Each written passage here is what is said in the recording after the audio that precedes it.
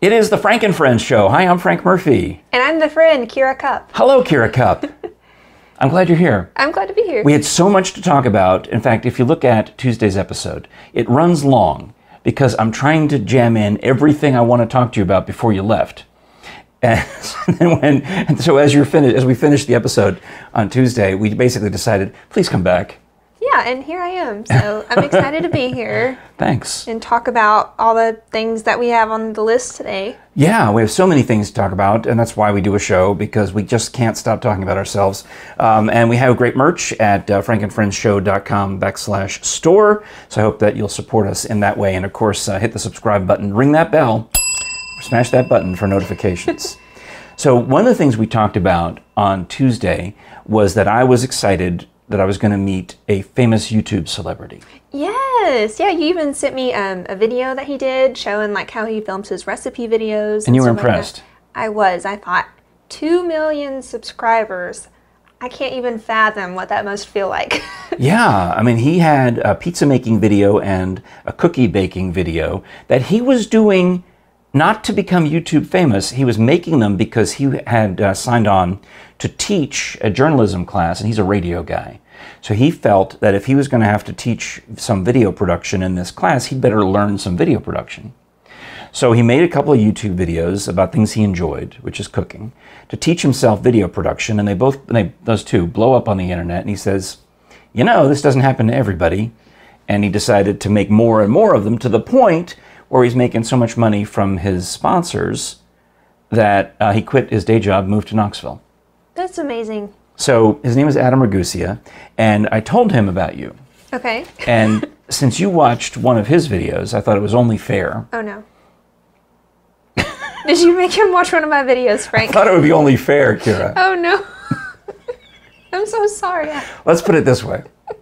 In one of Adam Ragusa's videos, he goes to Lakeshore Park in Knoxville, and he eats the onion grass right out of the ground. And in that video, because he's vegetables, he's vegetarian, vegan, right? Yeah. But in that video, he's wearing a t-shirt from the Holy Land Market, one of his favorite places in town. I love that place. And I remembered that little Kira.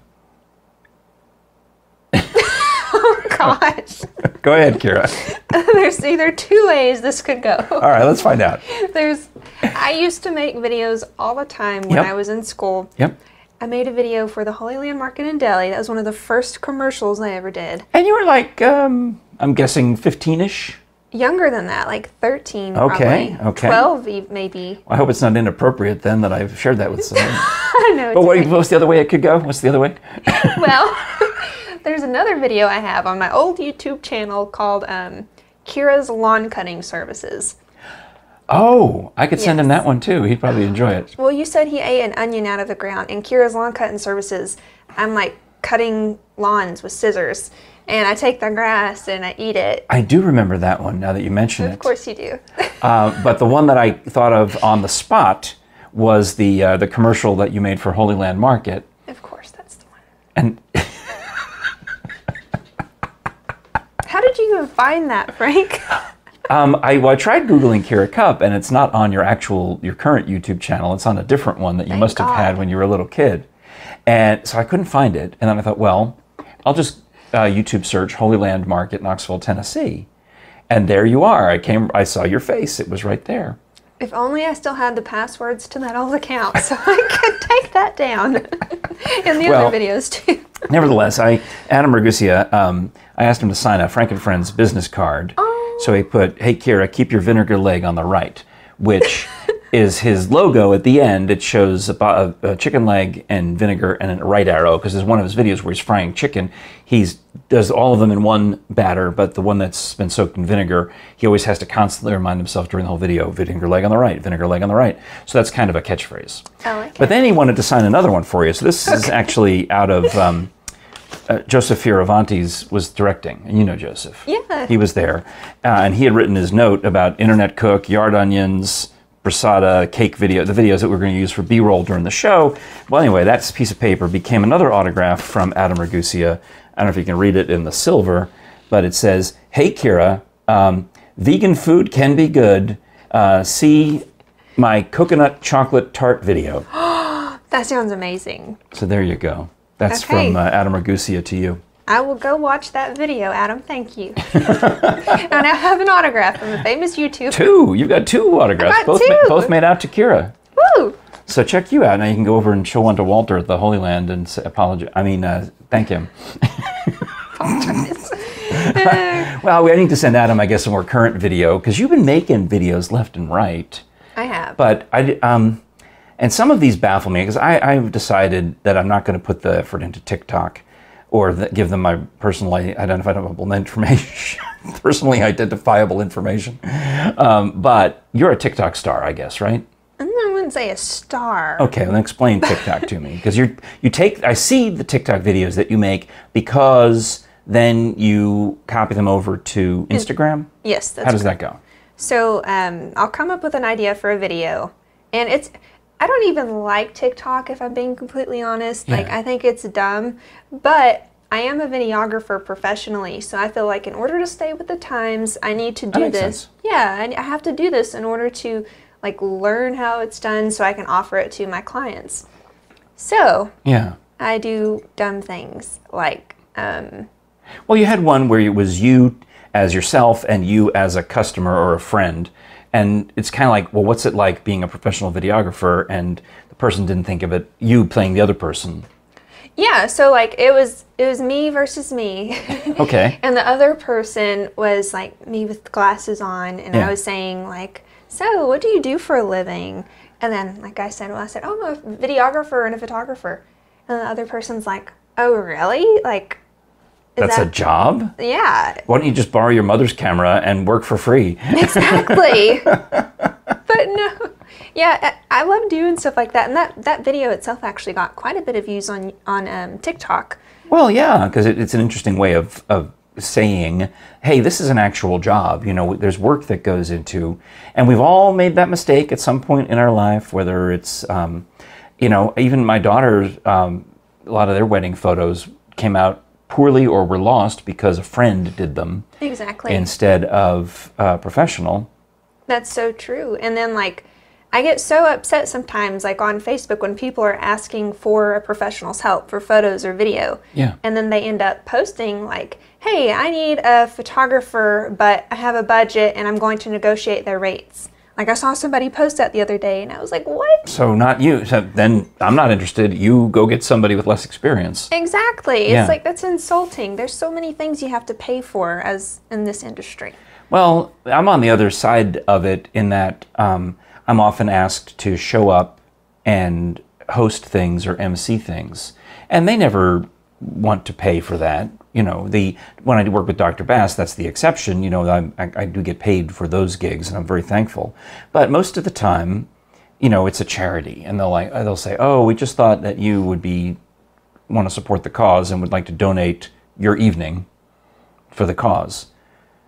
And I'm like, well, I guess. I mean, I do certainly like to support charity causes, but when I had a full-time radio job, that was considered part of my job. You know, they would actually put that in my employee review. Frank went out and emceed charity events for the following, and then they would literally put that in the public file and send it to the FCC to show that we are active and involved in the community. Oh. Well, I don't have that anymore, so now I'm thinking if... there was one recent event that I emceed, and I was very thankful to do it because that's a cause I've supported over the years, both with money and with time. And I said, look, I don't have a job that would cover my expenses to be there. Do you have any budget for an MC? No. But we can make the Frank and Friends show a sponsor of the event. I thought, oh, all right. Well, that's what I may have suggested that, and they went, oh. So the Frank and Friends logo is up there, you know, right alongside all the other sponsors and WUOT, and I got mentioned. So I emceed the thing. And you did it, and then you feel like it was worth it? Well, yes, because it's Friends of Literacy, and I've the East Tennessee Writers Hall of Fame, and I've been involved in that since I had a blog, and I got into the Hall of Fame in the social media category, which they don't do anymore, but because social media has changed. But so technically I'm in there. No one believes it, but technically I'm in there as a member. So I thought, well, I definitely want to support it. And we were there, and it was on a Friday night. In fact, I guess it was well, what was the date? April 8th? Is that yeah, that was a Friday, right? I don't know. So it was not that long ago. It was about a week ago. And, it's Lent. Okay. So on Fridays during Lent, Catholics don't eat meat. Now, there's a loophole. We're allowed to eat things that come from the sea. So that means fish, shellfish. Technically, if you're in Louisiana, you can eat an alligator because it comes from the water. I don't know what it's anyway. It's Ew. An alligator. Well, alligator meat's not that great. It's overrated. But we're allowed to have fish, but I can't have chicken, turkey, pork, beef, lamb, any of those type of things that have legs. That's basically the rule. So I asked if there was what was for dinner. They invited Jere and me. That's another thing they did. They said, well, also in exchange for your emceeing services, we'll give your wife a free ticket. So the two of you can have a night out together. You get the dinner. And then the program was lovely. There was a couple of musicians, a couple of readings. It was a good, very well done evening. And so I asked about the week before. I thought, oh no, that's on a Friday night. I said, you're serving fish? No, it's chicken. I said, okay, well, I don't know what I'm going to do then. They said, would you like the vegetarian option? I'm like, well, I guess so. Because, sometimes one of the great loopholes for Catholics on Friday during Lent is we can have pizza, cheese pizza with no meat on it. Could you have like a vegan chicken patty? Well, I guess that's technically what they gave us. I'm not sure exactly how to describe it, except it was the shape of a hamburger. Okay. And I thought they called it a impossible sausage or something like that. Oh, like the Impossible Burgers, yeah. I think that's what they called it. And have you had these? I have. I don't know what meat tastes like real meat. So I don't know if they're closed or whatever. But yeah, no, I wouldn't. Worry about that.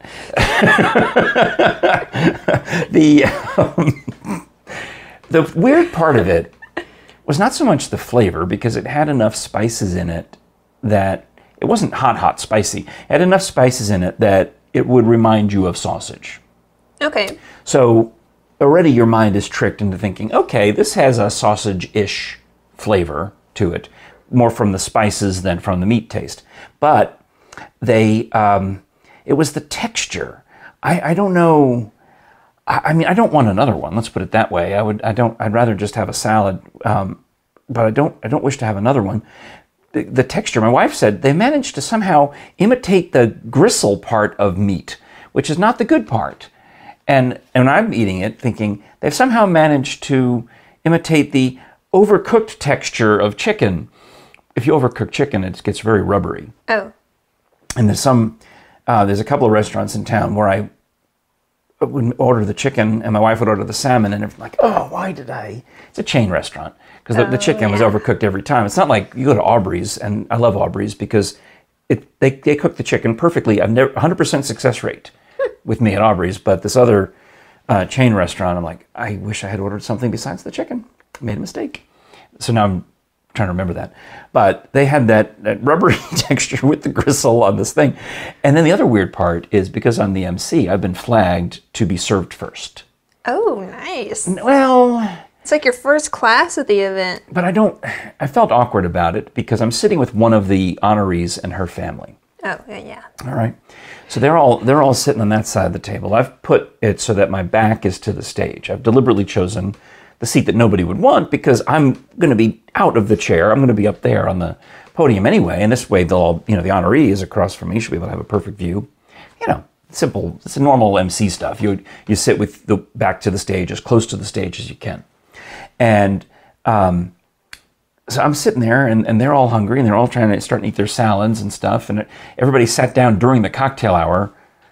Instead of mingling, they're all just like, we're ready. Let's feed us. Let's go. And it was supposed to be a full hour before the food came out. Oh, goodness. So I'm sitting there, and I've got this yellow card that says vegetarian on the table in front of me. And there were apparently a lot of people must have ordered it because they had a lot of those yellow cards they'd handed out on the way in. And my wife and I are sitting there with the yellow card. And because I'm the MC, they bring me my food, and now I'm sitting there, and my wife has no food. The rest of the table has no food. And I'm like, I'm sorry, everybody, I apologize, but I was told that I'm supposed to eat this while you watch me.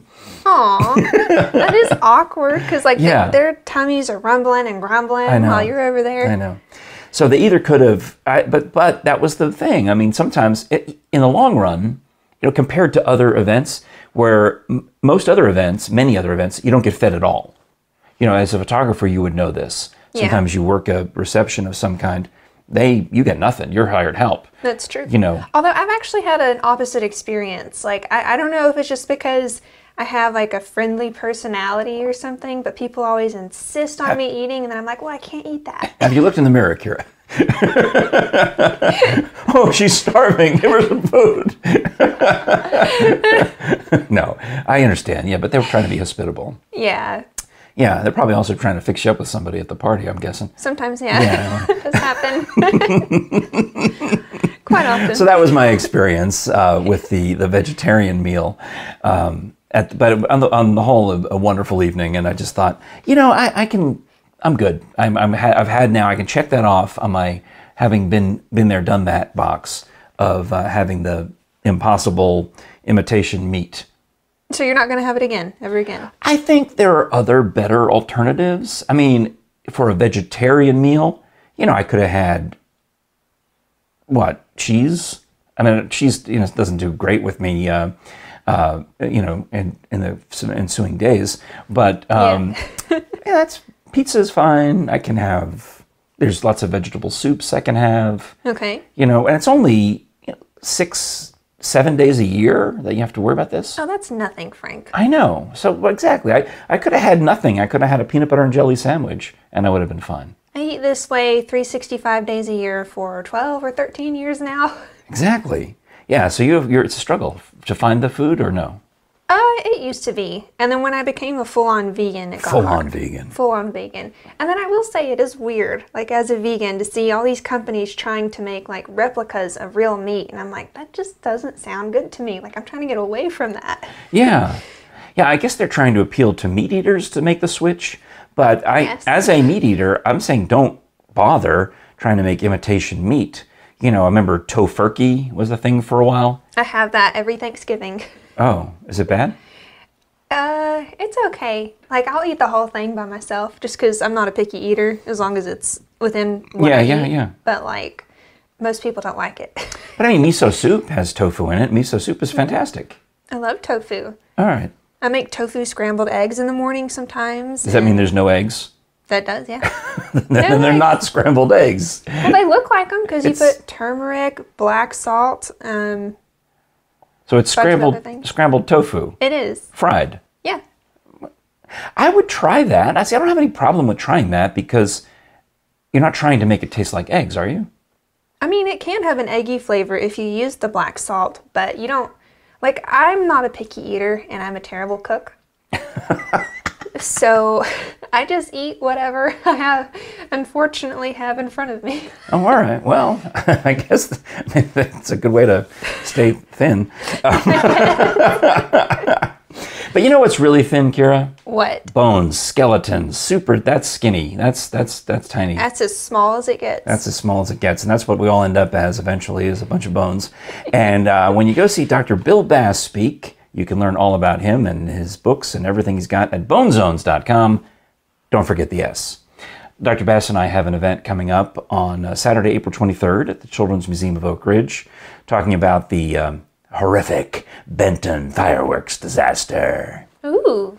Yeah, there was, back in 1983, some fellas they said they had a bait farm. It was disguised as a bait farm in Benton, Tennessee, and they were actually whipping together illegal fireworks. And somebody made a mistake and blew up himself and 10 other people, and it was horrible. Oh my gosh. So when the police got there, they're like, well, there's part of a guy. So they called in Dr. Bass, and he and I did a TV interview to promote this, right? And the news anchors, Beth Haynes and Leslie Ackerson, are asking about it. And they're like, what did you do? We said, well, I got a couple of refrigerated trucks, and we put the torsos in one and the legs in another. And then we had to look at each leg and say, is it a left leg or a right leg, a male leg or a female leg, based on whether they, had hair or not. And so that was where we started. And then we tried to match up the So it's like a memory card game, but with bodies. So we'll talk about that. We'll raise some money for the Children's Museum of Oak Ridge and talk about that. Get your tickets before they're sold out. Go to the link at childrensmuseumofoakridge.org, and you can find out all about everything Dr. Bass does, all of his appearances, all his merchandise, and you can get the cups, you can get the hats, you can get the t-shirts, you can get the autographed books, everything at bonezones.com. Don't forget the S. And I'm delighted to be able to hang out with Dr. Bass and work with him. He's a cool guy. Yeah, you met him, right? I brought him up to our old studio in Pigeon Forge one time. I probably did. My sister used to be an autopsy technician. What? So, yeah. She's held human brains in her hand before. Oh, wow. Yeah. There's a lot of weird things. Well, we've all seen that on TV, though. That's not unusual, right? No, but like when it's real, and when she first started working there, they didn't have to like change when they left. Like out of their scrubs, they could come home in their scrubs. And then one time she came home, did the laundry, and I won't say the rest. No, go ahead. You may as well at this point. I may as well. Well, it got on everybody else's clothes? No, there was a small piece of flesh in the dryer. So gross. Yeah. I'm so tempted to make the title of this episode Flesh in the Dryer. Do it. I mean, she has a different job now. She works in logistics. Okay. All right. Oh my gosh. Well, today is Holy Thursday, Maundy Thursday. So that means that Easter is just almost here. You've got another beautiful Easter-ish. I do. I love my Easter colors. Yeah, I don't know if I'll wear this for Easter or not. I call this more my New York Mets colors. But I have a Facebook friend who works for the local government. Oh. And I won't specify whether it's city or county because I don't want to totally out him. Okay. But I think his department, whatever they do, the Easter holiday affects them. Because I've worked for one company in my life where they actually gave us off as a company holiday Good Friday. Oh. That's and rare. In broadcasting, that's kind of unusual. But there's a public school near here, and they've got a marquee out front saying that they're closed on what is tomorrow's date? I have to look it up. But you know what I mean. Whatever it would be, the 15th and 18th, is that right? Would be the Friday, Monday? Yeah. It says closed April 15th, April 18th, but no explanation as to why. Okay. Because it's obviously Good Friday and Easter Monday, but it's a public school, so they can't say. In fact, the students down at UT that we talked to on Monday night, they're also off Holy Thursday and Good Friday, but they call it a spring holiday. Okay. Because it's a government-run school, they can't say it's a religious holiday. Oh. It's just coincidental that we're giving you a spring holiday that coincides with Passover and Easter. Right. And in the Judeo-Christian tradition, it makes total sense. I mean, we used to be more honest about it and say, we're closed on Good Friday. We're closed on Easter Monday. Yeah. And in the D.C. area, my family and I used to go down to the White House on Easter Monday for the annual Easter egg roll. What is that? Well, the game of it is you basically take Easter eggs, and this goes back to, I think, the 1800s, and maybe a spoon, and you would push them along the lawn and have a race. Oh. Or do some other thing with rolling Easter eggs and moving Easter eggs. So, were they real eggs? Well, when we went, they would have these souvenir wooden eggs. In fact, I'm looking around to see, I don't know where, we haven't pulled them out yet for Easter decorations. But we have some of these wooden eggs that say on it, White House Easter egg roll, and then whatever year it was that we were there. So we have some from several years in a row. Well, that's cool. Yeah. Like a fun little memory tradition. And they would have, local celebrities would be invited, including the DJs I worked for, would be invited to come and sit there and sign eggs if people wanted them to sign. That's how I got in. Did you ever sign any eggs? No, I wasn't famous. I wasn't... But you're the Frank Murphy. This was 1988, 9. I didn't exist yet. Yeah, there was not a lot of the Frank Murphy back in those days. So, but... The point is, this guy on Facebook is griping that he can't figure out why Easter is 2 weeks later this year. This city employee here in East Tennessee, can anyone please explain to me why Easter is 2 weeks later this year? I'm like, 2 weeks later than what? And I guess he means 2 weeks later than last year.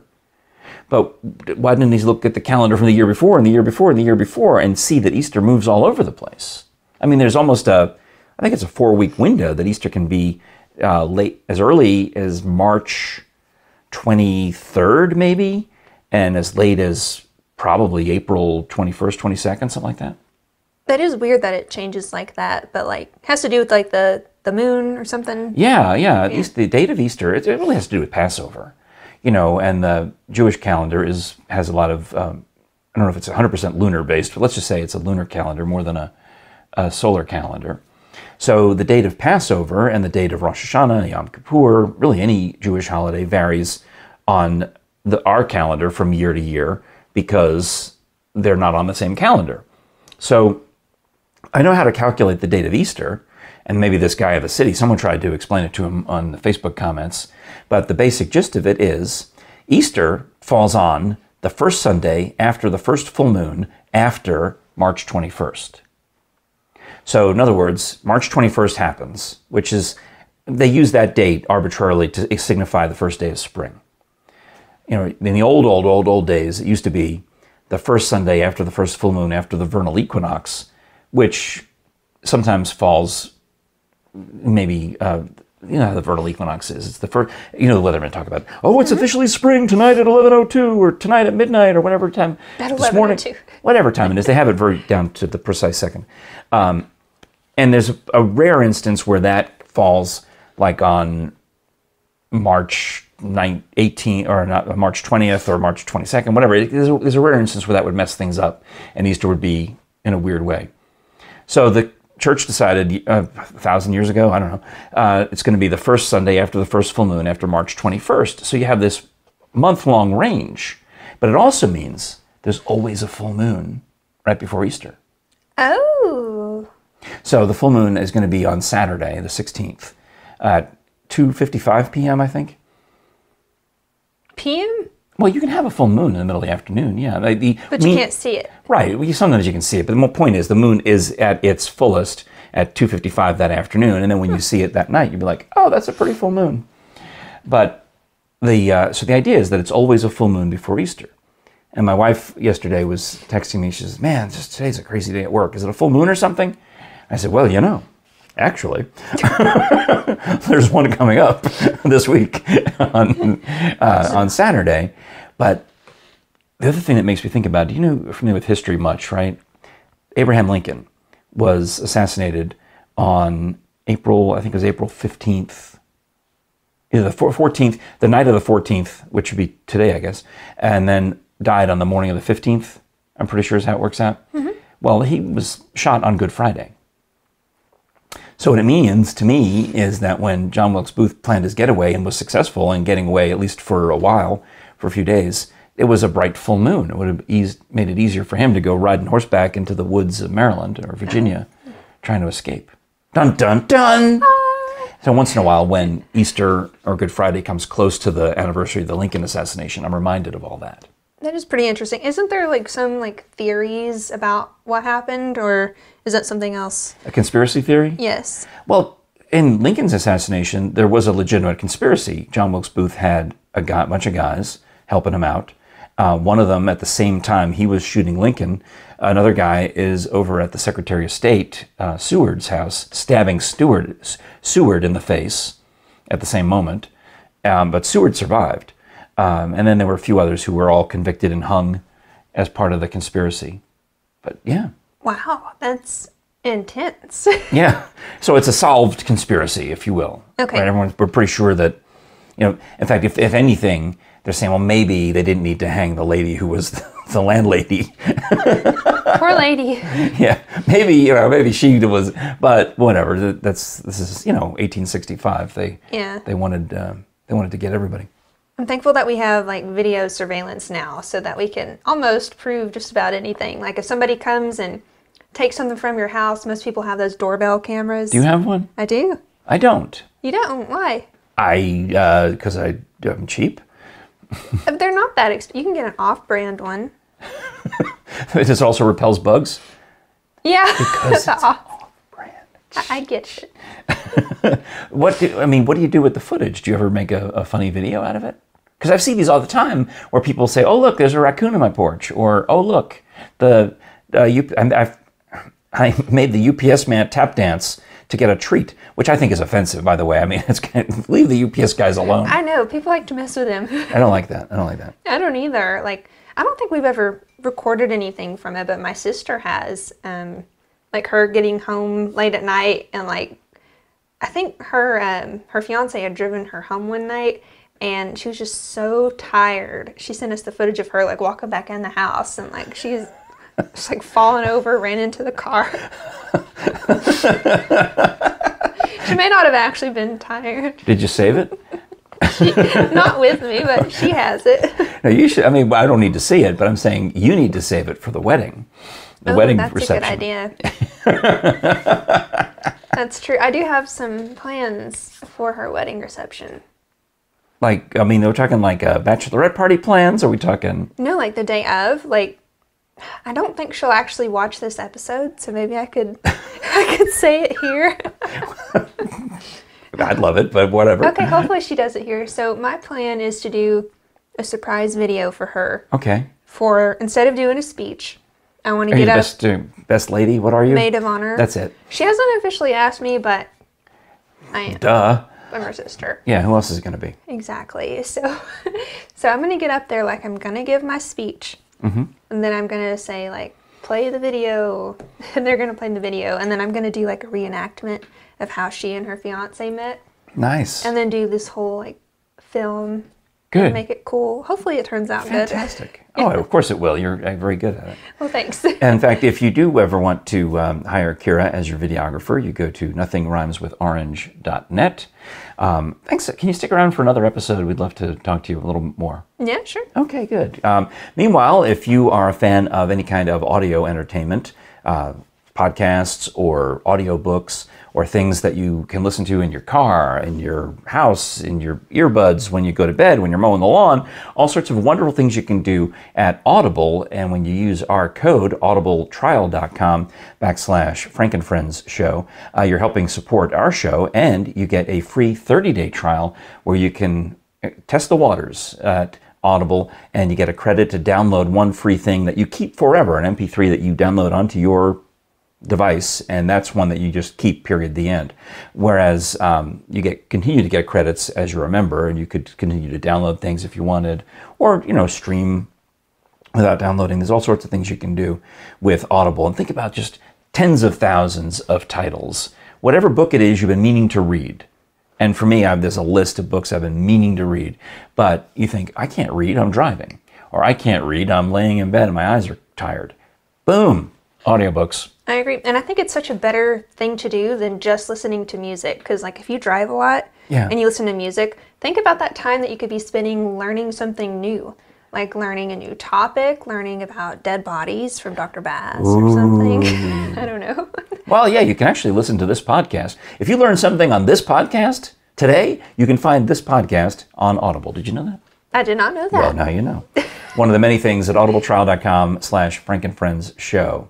So we'll wrap up with a plug for the merchandise. I hope that you'll go consider buying some of our Frank and Friends show stuff as Kira delicately balances one. I paid for those mugs, Kira. Be careful. I'm a little nervous. All right, well, you just stay like that to the end of the episode, and I'll talk as slowly as I can so as I don't startle you. Okay. Because there's water in it, right? I am Kira Cup. frankandfriendshow.com/store. Thank you to Kathryn Frady for updating the website, even though she's working in Gulf Shore, Florida, directing and covering Tosca down there with Gulf Shore Opera. So I appreciate you, Kathryn, for what you're doing. She'll be back at the beginning of May, I think. All right. Well, that is the Frank and Friends show. Thank you so much for watching, listening, sharing, subscribing. I'm trying to stretch this out as long as possible. Can you tell? I'm Frank Murphy. And I'm Kira Cup. And we'll talk to you again next time. You're just gonna leave me? Oh no.